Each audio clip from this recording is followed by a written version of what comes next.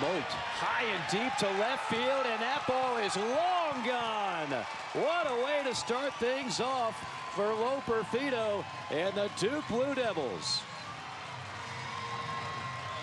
My, how you start off a game for the Duke Blue Devils. Their senior, Joey Loperfido, absolutely hammers this pitch to left field.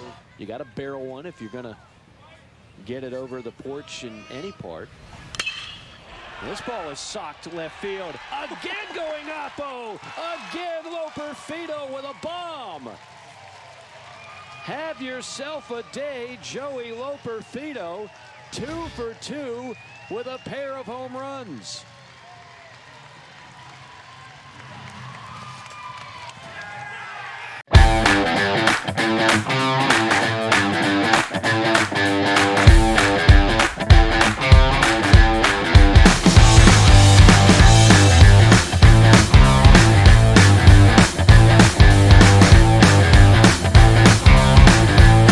Welcome to this special Jersey Baseball show with today's guest, Joey Loperfido. We have the chance to talk with one of the top players in college baseball last year, MVP of the ACC Tournament, brought the ACC title to Duke for the first time in 60 years, first time ever winning the ACC baseball tournament. That's how long it had been.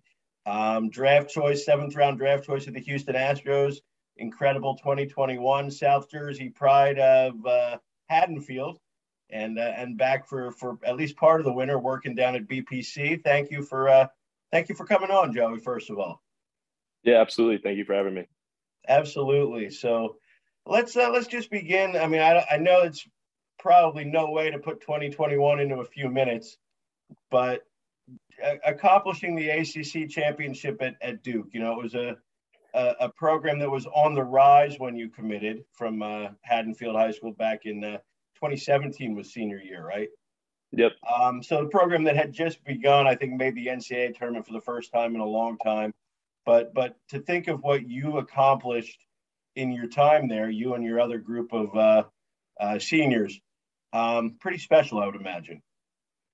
Yeah, definitely special. And obviously, you know, at this point, kind of looking back on where the program was when my class got to campus versus where we kind of left it after this past season, it's special. And I think really for any college player to leave a program better than you found it is, you know, really all you can ask for. And to do it at a place like Duke with, you know, the staff and the teammates that I was fortunate enough to have, it was really awesome.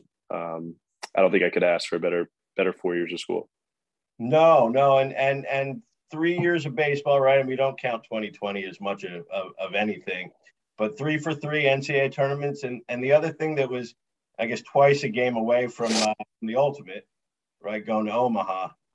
But, you know, to do it at 3 different positions, right? First base, starting at first, starting at second, starting in center, right? You're always kind of that Swiss Army knife, but, you know, that in itself, I mean, that's a something that I can't imagine happens very often. No, and it was cool. It was kind of a, you know, different approach to every season.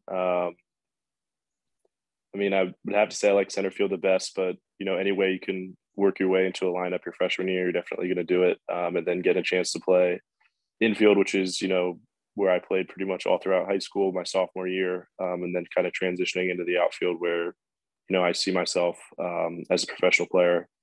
It was fun. And, you know, credit to Coach Dean at Duke to really embracing those positional changes with me, and we had a good time with it. Absolutely. And, you know, just to that final ACC weekend, right? I mean, you senior captain, team that starts slow, kind of works their way up throughout the whole year. You know, you have the big blow-up game yourself against Virginia. I'm sure something you'll remember forever.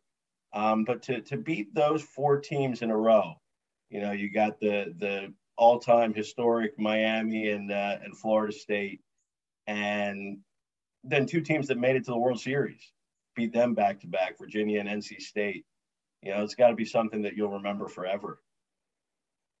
Yeah, you know, obviously the goal was to make it to that World Series, but I think if, you know, you're not going to accomplish that, I think winning the ACC championship and having that week of baseball, everything just kind of clicked for us. And, credit to the guys. We knew things would eventually kind of come together for us, but you can only say that for so long until you're, pretty much done with April, and, you have to kind of win out in your ACC slate. And that's pretty much what we did. So it was really cool. And obviously a great kind of culmination to the regular season. And, it was a great way to end what was a historic year for Duke, I think, in 2021.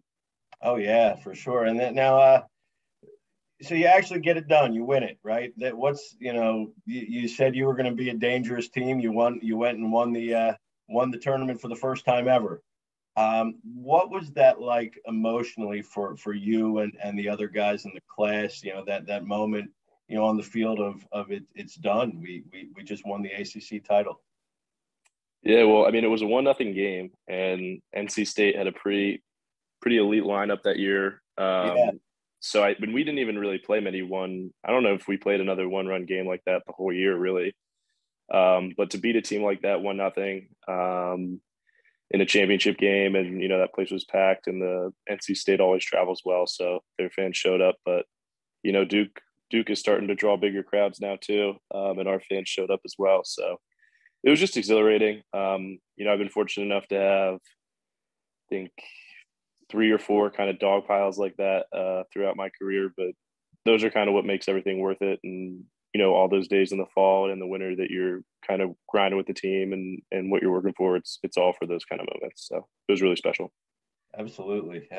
So you get that championship. The NCAA tournament's a little bit shorter than maybe you would hope, but I mean, reality is it's kind of hard to sustain something like that with for that long in baseball. But then you guys you do something special after graduation, and you and your roommate Mike Rothenberg, and I believe it was I don't remember him, blanking. Will Hoyle.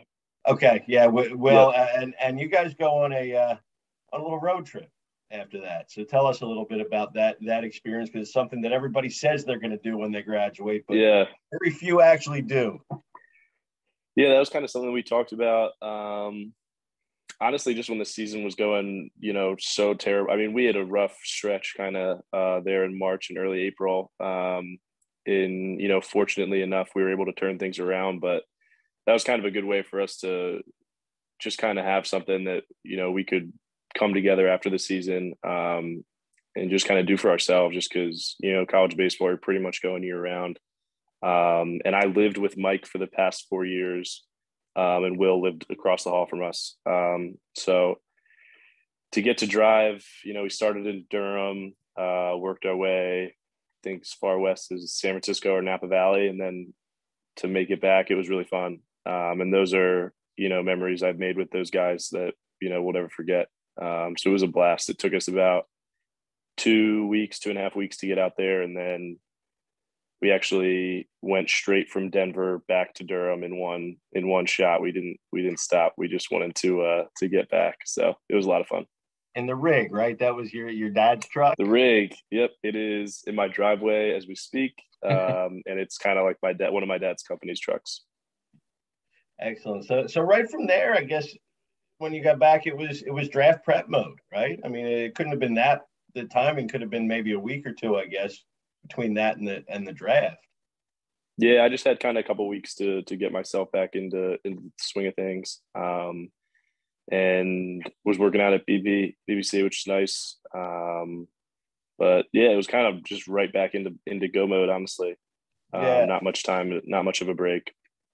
Yeah. Now I guess by that point, you were pretty sure, consensus that day 2 was going to be your draft day, right? I mean, I guess that's somewhere between like 3 and 10 at that point, right? Somewhere in that range. How was that day for you? When did you realize it was going to be Houston making the pick, and just anything that you can now, 3-4 months later, kind of look back on and, remember your draft day by? Yeah, I mean, draft day is always stressful. I think anybody that tells you that there's not a little bit of stress associated with it, unless you're, lock of a first-round pick, it's stressful. And going through the 2020 draft, where I thought I was going to be picked in those 5 rounds and it not really working out, I think it really just all comes down to numbers. I think especially with this year's draft, a lot of teams are trying to get some of the older players, kind of some underslot deals. So it kind of started early in the day, just different teams reaching out. Hey, would you take this? Would you take that? So it was mainly just kind of fielding those calls and working with my advisor to, ultimately find the best fit for both parties. So he talked with him on the phone in maybe the 5th or 6th round, and he said, "Hey, I think it's going to be Houston," and that was that. Yes, and at time that we're doing this, of course, by the time it airs, it won't be. But you were picked by one of the two teams that are still playing at this point, which is, I know you're a big Eagles, obviously, and Phillies fan, being from South Jersey, but I guess it's not too hard to slide Houston into that, and it's pretty cool to have your organization be in the World Series, I would imagine, in year one. Yeah, Houston gained a lot of fans, I think, from the South Jersey area. A lot of Loperfido fans for sure, and a lot of people that followed my career at Duke are now definitely pulling for the Astros a little bit. Absolutely, absolutely. So, so you get through that period of draft, you go through your workouts, and I guess we should take a little pause here because that day, those first couple days, that was such a crazy and special time for South Jersey itself with Chase, Petty, and Anthony Stalmetto, and I think it were 9 guys taken in the first 10 rounds from New Jersey in general. I know you believe in the concept of South Jersey tough, and what did growing up in this part of the country and playing ball here and playing in that kind of special environment, what have you taken from that, into your Duke career and now into your professional career? Yeah, I mean, I think South Jersey, for one, is just a place where with a lot of work ethic. I think there's a lot of towns and a lot of people in South Jersey that really take pride in working for what they have, and I think that carries over into sports. You can obviously see it in Philadelphia and the Philadelphia fan base and those sports teams, but it's a tough place. I mean, there are a lot of really tough people here. I would say from a baseball perspective, growing up as a kid, watching guys like Chase Utley and the other guys from that '08 Phillies team, you can see it bleeds into the culture of the teams. So I think just playing kind of a hard-nosed brand of baseball has always been something that I kind of grew up doing. So it's cool, and when you see other South Jersey guys, I'm actually working out with Nick Decker with the Red Sox a lot this offseason. Just like when you cross paths with other guys from South Jersey, it's like a little, I don't know, you have a special place in your heart for people that come from the same area as you. So it's cool. Yeah. So you get drafted. Take us through that kind of couple week, I guess, process of working out at the facility and your first pro experience. And obviously the numbers weren't what you would have wanted your first pro year, but still, it's such a crazy season. Now you're back home. What are some of the things that you're working on that you learned along the way that are going to, pay off in 2022? Yeah. So we were at the Astros complex where I signed my contract for about 2 weeks, just kind of getting in the swing of things. And they put us through a little bit of a, throwing and hitting progression before they sent us out to Fayetteville where their low A affiliate is. But it was cool. I mean, went through, obviously like a honeymoon phase of things where just everything you're doing doesn't seem real. And you're just, really, really, really excited to get after it every day. And honestly, that kind of lasted through the whole stint this past summer, even though, obviously didn't play the way I would have wanted. And, your first pro game, I don't know. I haven't been, that wound up or nervous for a game in a long time. So, it was cool. My family was able to be there, and a lot of important people in my life were at that first game where I got my first hit. So it was a ton of fun. And then unfortunately later that week, I tested positive for COVID. So I missed about 3 weeks. I had to fly to Houston to get my heart cleared and, before I could return to play. But I would say I definitely learned more in that kind of month of playing, than I have really ever in my career. I don't know if I've struggled like that ever before. And you kind of come out the other end of it, a tougher player and I think ultimately a better player. And to go through those struggles, I think at the beginning of your career is far more advantageous than going through it in year 2 or year 3 when, really your clock's running out. So, and right from that season, we transitioned directly into Instructs, which was nice to try and just channel, that motivation to get after it this offseason and to making some adjustments. And that's really what Instructs is all about. It's a lot of individualized work, a lot of one-on-one training with the player development staff with Houston down in Florida. So it was great. I took a little bit of time off to start the offseason, but I'm not somebody that takes a lot of time off in general, but kind of forcing yourself to take a step back and relax a little bit was definitely something I had to do. Yeah. So life in Fayetteville, I'm guessing the first time you spent extended time in Arkansas. No, we were in North Carolina. We weren't that far from Duke, actually. Okay. That better, I would say. But still, I guess really your first your first camp experience. Any pro story that's repeatable for the air here? That was give everybody back home a kind of an idea of what it's like. Fayetteville gets a lot of fans. So there's Fort Bragg's in Fayetteville, so you get a lot of military personnel coming to the games on the weekends, and they would certainly bring the passion. But I don't know. Our locker room was definitely, sort of a melting pot. You have a lot of guys from a lot of different places. We had players from Brazil, Venezuela, the Dominican Republic. So it was really cool to get to, be in a locker room that was so diverse. People speaking Portuguese, Spanish, English. I definitely got to work on my Spanish while I was down there. But what stands out, honestly, is just the music, just how loud some of the Spanish music and the Latin music would be playing at just early hours of the morning in the locker room. But no, it's fun. It's a different environment. And obviously, not all organizations prioritize winning as much as I think player development in the minor leagues. But at the end of the day, when you win a game with a walk-off hit or something on Saturday night, the clubhouse is definitely going to have some music playing when you come back into it. And it's fun. It's a good time. Yeah. So a lot of work at BPC again now, right? And at this point in the off season, you're back in the get on the grind pretty strongly, I guess. Give them a little shout out here as how instrumental they've been for you kind of along the way. Yeah, no, working with Ed at BBC has been great. We made a couple adjustments going into my senior year at Duke. We added kind of a toe tap type load that I thought, helped me get into a really good hitting position.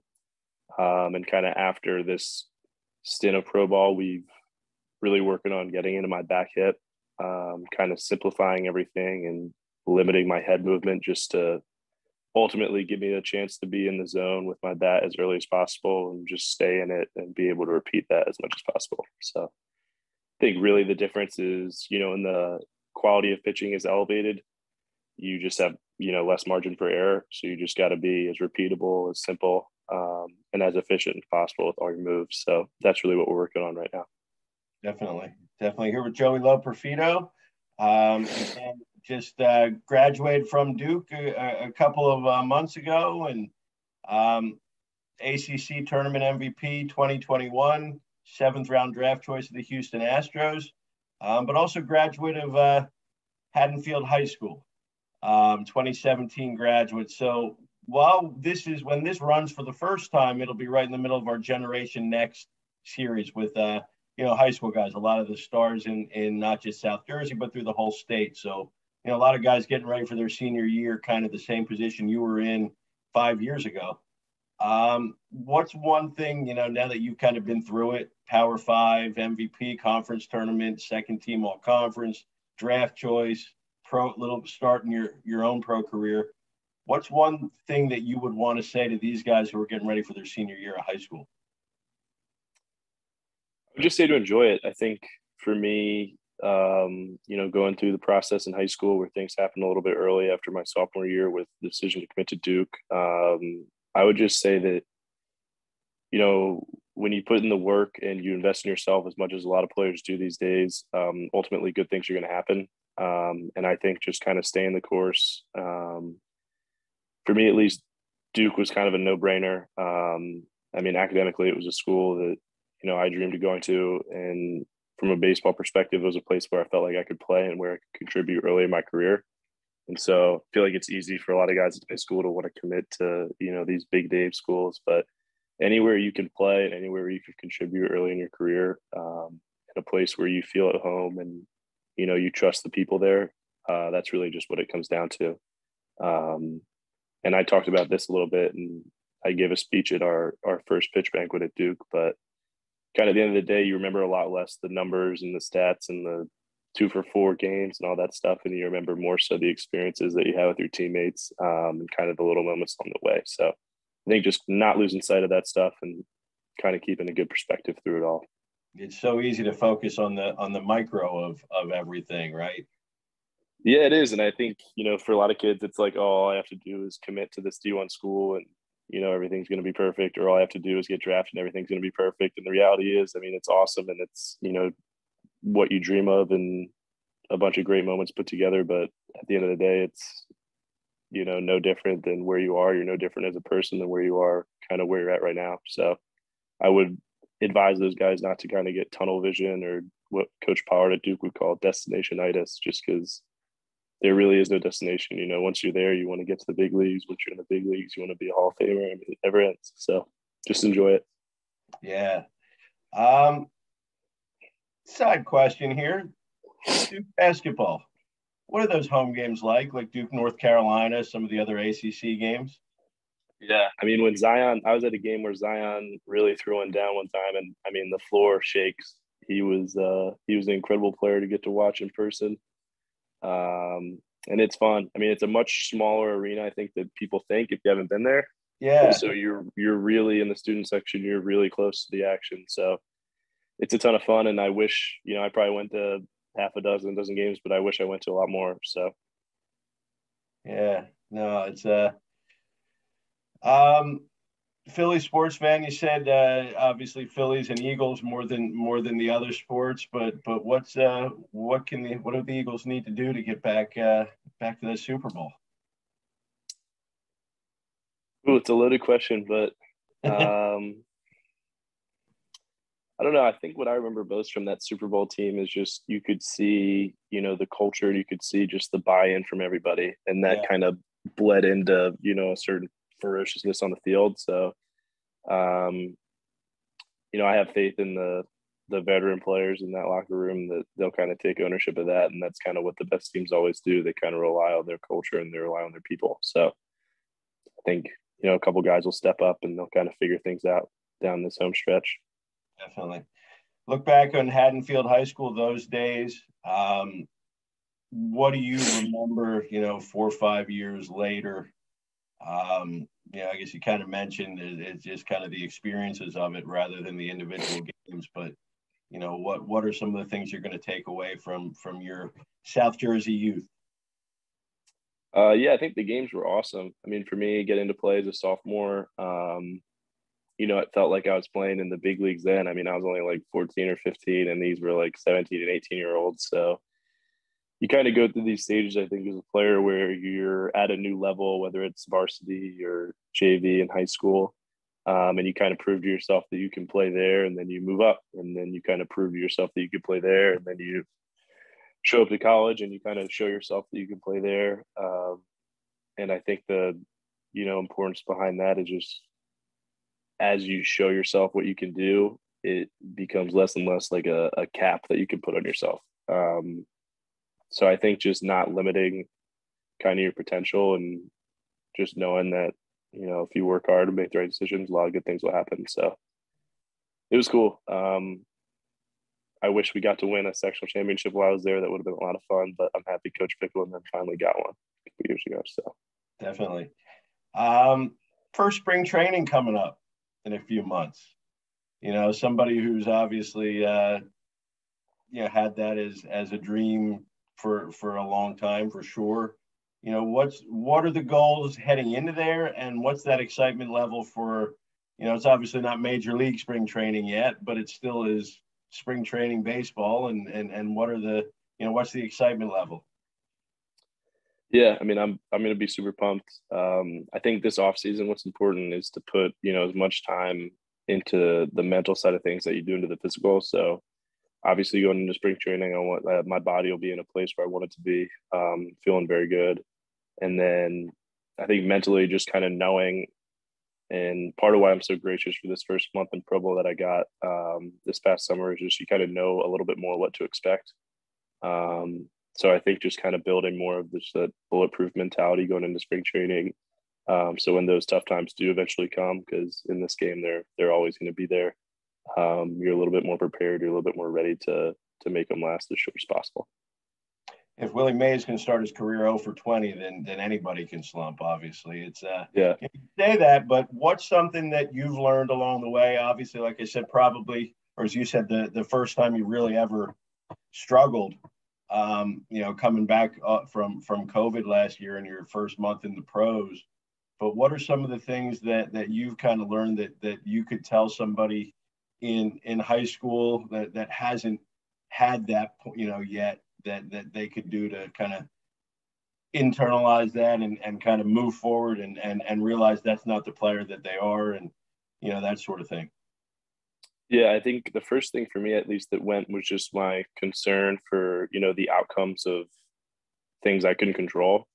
I mean, you put a really good swing on a ball, you hit it 110 miles an hour, line out to the center fielder, it just goes down in the book as 0 for 1. And I think it's very easily to let those outcomes kind of get in your head and be, oh, I'm 0 for 1, I got to get it this next bat, I got to do this, I got to do that. And I think the reality is the more you kind of focus on those outcomes, the less focused you are at the task at hand. And so for me, it was really just trying to go back to solidifying, my process of what I do every day to put myself in the best position to be successful in the games. And then once that game starts, just kind of trying to compete as best I can and kind of do whatever it takes to get the job done, and kind of let the outcomes handle themselves. Yeah, that devotion to process over everything else is, if there's a constant or consistent factor among guys who've gotten to that level, it just seems like they grasp that and they do that, and that's their way, and they're ready. Yep. But I again very much appreciate you taking the time to connect with us here. I know that it's great to see you having the success that you have. Certainly, a lot of fans, obviously, still in South Jersey, and as you said, more Astros fans than probably ever before, and we hope that it's not too long until we can hide that for now until you get to the there's going to be a point hopefully that we can't, or that you get traded back home or something. But certainly wish you the best and get that next step in along the way. And congratulations for an incredible run at Duke and an amazing 2021. And like I said, thank you for sharing some time with us. Yeah, absolutely. Thank you for having me. Always happy to do it.